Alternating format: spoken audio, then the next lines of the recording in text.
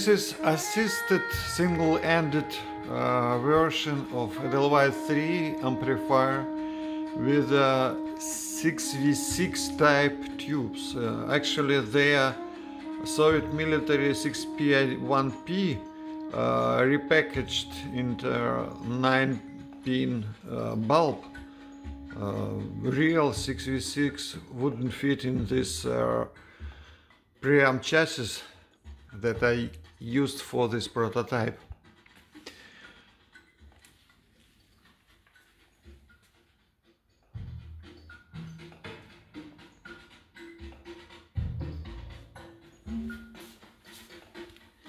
The advantage of this assisted single-ended design is I can use push-pull transformers that are much smaller that would be needed for the same power with parallel output tubes. But I don't know if I will go with such amps in production, because output transformers, even though are smaller, but for such tubes they need a very high primary inductance and impedance. So it goes against the main reason of Edelweiss-3 to make high-end amplifier affordable.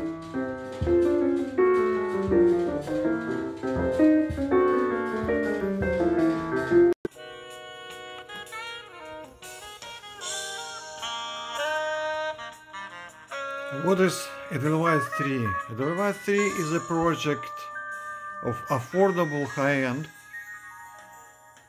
to drive many types of speakers and practically all types of headphones, from dynamic headphones to hard to drive planar magnetic headphones. As you may hear,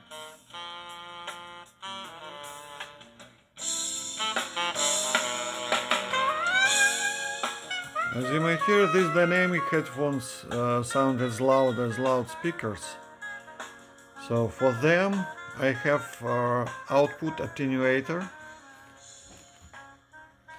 that allows to adjust output power according to the headphones that you use.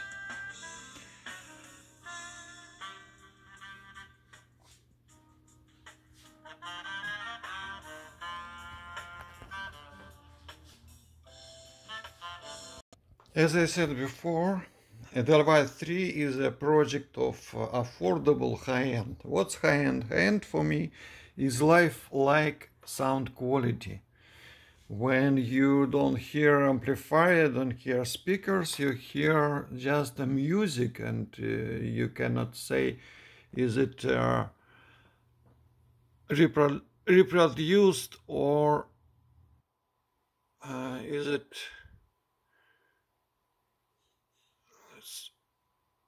position in the middle, or is it live sound? Okay, so now I use this. This is my favorite oscilloscope, and this one I use for measurement. It shows all numbers. So let's set 1 volt RMS, so like 146 amplitude means 1 volt RMS. Now it's 1 kilohertz frequency. Let's check frequency response.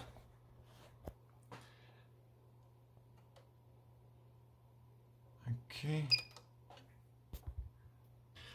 this is 20 hertz frequency, and the same output voltage. That means it's flat from 20 hertz on 1 volt output. It doesn't mean that it will deliver all power at 20 hertz, but frequency response is flat. And for different type of speakers, I have damping control that supplies from positive output impedance to negative output impedance. Now let's see what happens when we increase output impedance. Voltage goes down. Some speakers are mechanically damped, so they don't need active damping, but some other speakers benefit from it. This is 10 kilohertz frequency. Let's increase it and see what's the upper limit. 20, 30, 40, 50, 60, 70, 80, 90, 100 kilohertz,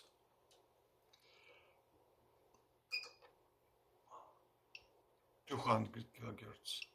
Okay, back to 100 kilohertz and increase slowly until it will be 1 volt. So the upper frequency is 160 kilohertz on -3 decibel level. This is 10 kilohertz square wave. Let's increase the frequency.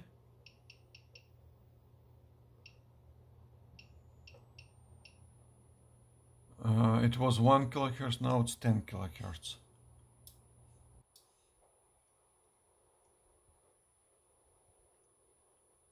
As you may see, there is slight ringing and the frequency like 100 kilohertz.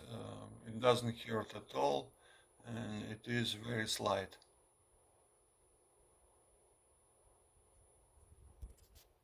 So my conclusion is this amplifier has the right to live, but not in Edelweiss-3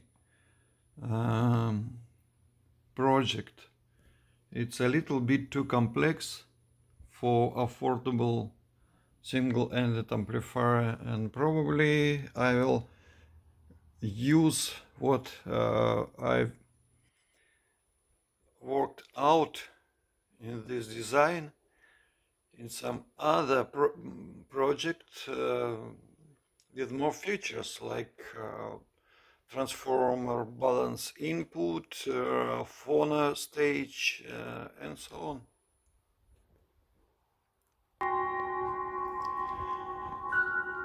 This is the first and probably the last such version of Edelweiss-3 prototype, and I finished with the research and development of this version. It will not go to production, but if somebody wants it to drive their headphones, I am ready to sell it. I am finished with this particular design. I know what to improve in it, how to improve, but it's for the next level of amplifiers.